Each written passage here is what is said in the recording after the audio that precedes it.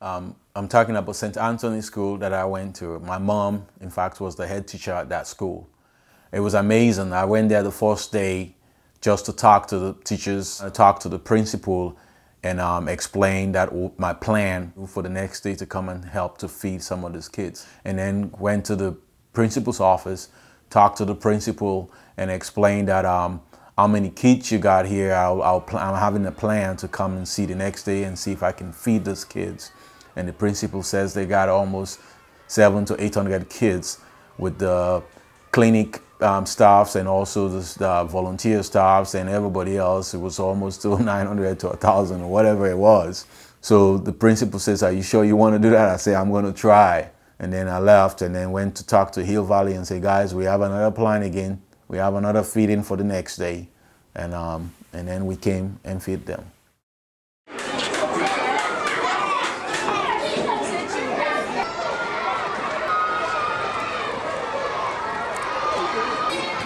So the day we came in to visit the kids, it was like a dream come true for me, because growing up in St. Anthony School, you know, it's a Catholic school. Every first Friday, the nuns and then the priest and father, they used to give lunches to a lot of homeless people. You know, every first Friday we will get lunch. So coming back now with my provisions to this school was amazing. So the first thing I did, I went to the principal and we trying to put all the kids together.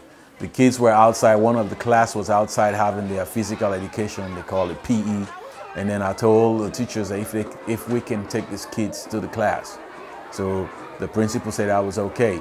So we took the class that was already out and trying to line up every class, bringing a bag of food for each class. And it was so amazing how some of these classes were so quiet when we were passing the food, and then the teachers were all amazing in the school.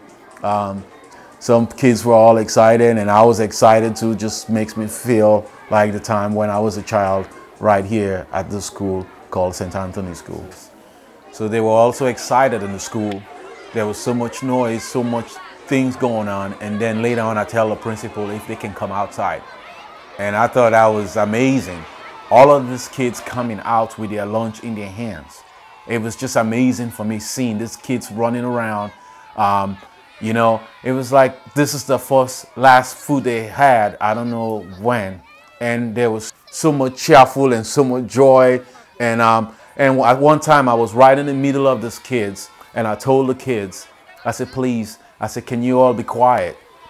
There was still a little background of a little small noisy, but I told them, and the ones around me, over 100 around me, they were all quiet. And then I said, guys, you have to remember this day.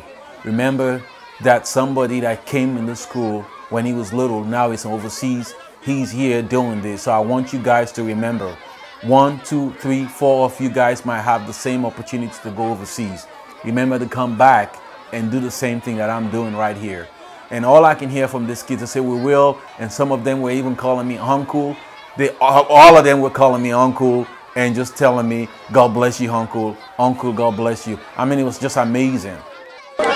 So this is what it's all about.